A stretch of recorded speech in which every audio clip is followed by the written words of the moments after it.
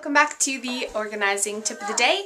We're still in the child's bedroom and I'm just gonna hear my kids yelling.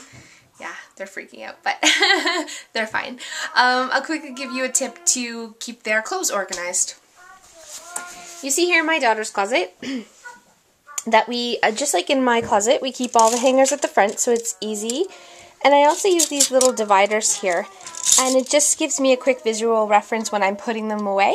We keep the pants, and then t-shirts, and then we keep clothes that have the pants that come with them, you know, the little outfits together, and then t-shirts behind another tab. You don't have to do it like that. I know that's a little anal. You can even actually, they're about 20 cents each for those dividers. You can order them online, and you can print like CD labels for them, and you can actually have them like labeled. I haven't gone that far. I'm not that big of a nerd yet, but I probably will. It just makes a quick reference when putting clothes away and reaching in to grab them.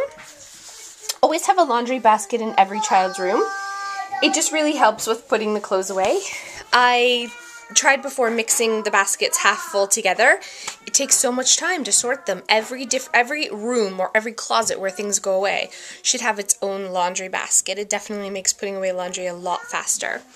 Also, a quick tip for a child's bedroom is having everything in its place, everything in its home, and having your child help you to do this. Then at the end of each day, we go around and say, oh no, look at those toys, they're sad, they want to go home, let's all put them back in their home. And that's how I got my kids putting their toys away when they were little, and they still do it to this day. Well, she's only 3, she's still little, but I don't have to say that anymore. She just puts her toys back in her home, and if she does find a toy laying out stray, she says, oh, this toy is not in its home, and she picks it up and puts it back.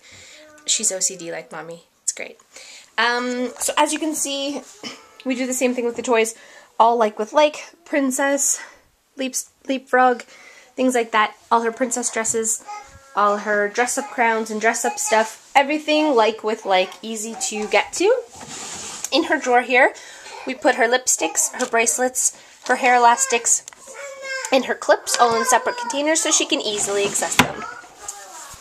Love containers, love shelves, and love labels. So we'll see you next time for your tip of the day.